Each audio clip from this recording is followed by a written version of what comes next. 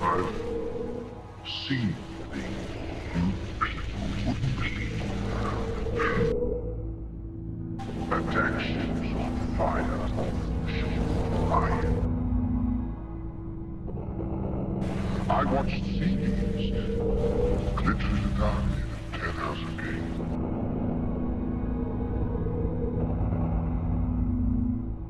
All those moments will be lost in time.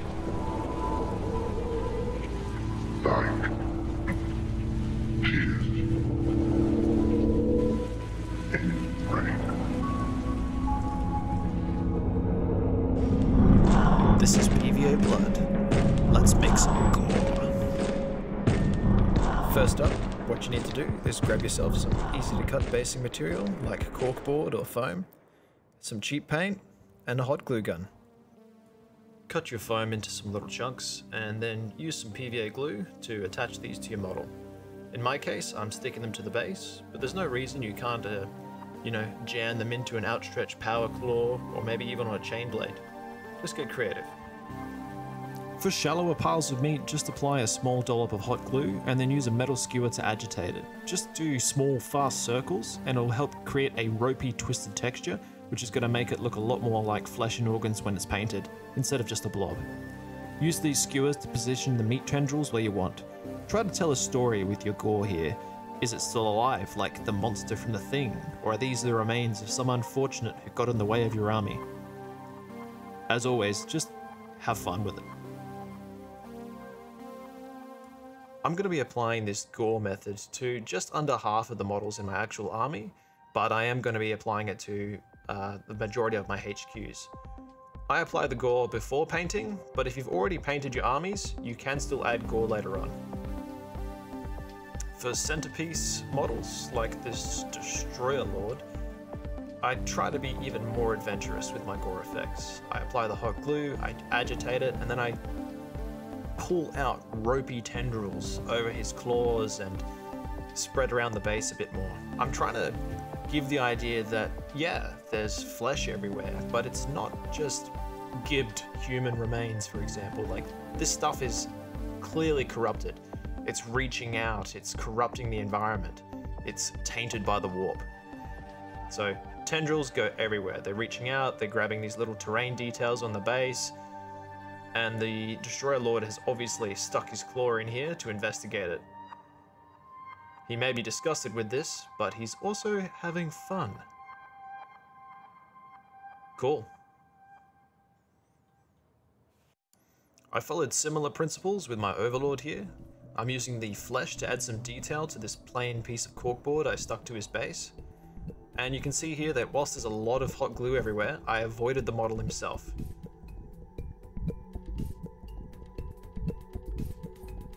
Now that I've given that hot glue enough time to cool down and properly set, I then primed everything. Just regular old grey primer, and you're done. Ideally, you'd like to paint the gore second to last in your model, with only the last step being any glowing or object source lighting effects that you're adding. The paint I paint the gore with is a bruised, abused reddish purple to all of the meat areas. You can of course use your own purpley red color if you want, but I mix my own just by adding some blue to red with a little bit of acrylic medium added to help the flow. Cheap and easy. I should also mention that the acrylic medium also gives a little bit of a gloss finish to the paint. Apply this red-ish color to all of those hot glue zones, as well as any exposed pieces of foam that you want to be chunked up pieces of meat. Don't worry about painting different materials the same color, as this difference in texture ultimately will help the effect. You can see that I'm just using a cheap brush here and I'm applying it generously to all of the models. Don't worry if you make some mistakes, as the following step will help hide them, and I've batch painted this entire army with their score effect. It's an extremely quick process. Hypothetically, you could call things done after you've applied this meat bruise paint. as it does look like slightly dry meat when it's dried itself. This would be ideal for Night Lords or Drukhari, flayed ones, you know, all those guys who with a penchant for taking grim trophies.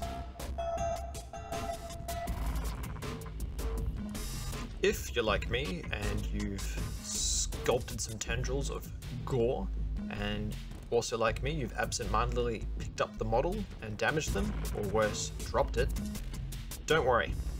Hot glue is flexible, it is quite forgiving, but if you do damage it, it's quick and easy to fix. Just get out your PVA glue and apply a generous blob to the affected or vulnerable area. PVA will dry clear, holds well, and allows for some flexibility. It also accepts acrylic paint easily, so you'll be able to heal the wounds in these wounds and move on. Alright, time for blood. Fresh and terrible. And homemade. I've got a really easy recipe if you want to make as much blood as you want, and there should be a link on the screen as well as in the description. So you can just apply this blood all over the bruised purple gore zones. As always, blood will hide your mistakes, including painted ones. So have a lot of fun with this step. Be generous with blood. When it's dried, the blood recipe, if you follow the link, has a really gloss finish, so it's gonna look fresh, straight from the source. It's gonna look wet, sore, and awful. Perfect. I applied this blood over all of that purple zones for the entire army. It looks terrifying. I cannot emphasize enough how fun it was to just add blood everywhere. I even applied an extra amount over those PVA glue zones on the model I repaired. Looks great. And lo, you have brought horrible sights, and probably horrible smells, to the battlefield.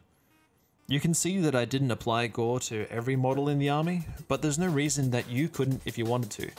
Maybe you've got a Ynnari force of Corsairs who have set foot on a Crone world. Why not substitute those reds with greens and make a slimy garden for Nurgle? Or perhaps the bowels of a Tyranid bioship for your intrepid Deathwatch force. Get wild. If you'd like to make your own sandstone Necrons, be sure to check out the channel Midwinter Minis. Guy there has made a fantastic tutorial and is a must watch, and there should be a link here and in the description. Oh, and the nightmarish Necron flesh portal in the background? Yeah, I made that from scratch. It's really easy to make your own, and there should be another link here if you'd like to make one for yourself.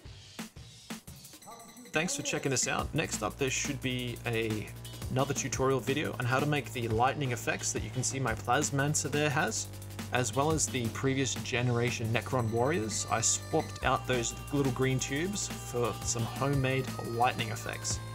So be sure to subscribe so you don't miss out on that tutorial. And if you're watching this in the future and that video is already out, hopefully I've added a link here. If you like this content, yeah, please subscribe, do the bell thing, blah, blah, blah, blah, blah, blah. Really drop me a comment if you've got any questions or suggestions. I try to answer everybody I can. I'm also mildly active on Twitter @TrapTurtle. And I've got an Instagram, which I am constantly browsing and posting hobby content on, and dog photos, which is @PVABoy. You can hit me up there as well, you know, whenever. It's 2021, everyone. Take care of yourselves, take care of each other. Go make a nightmare fit for your tabletop. And yeah, thanks for watching, it really means a lot.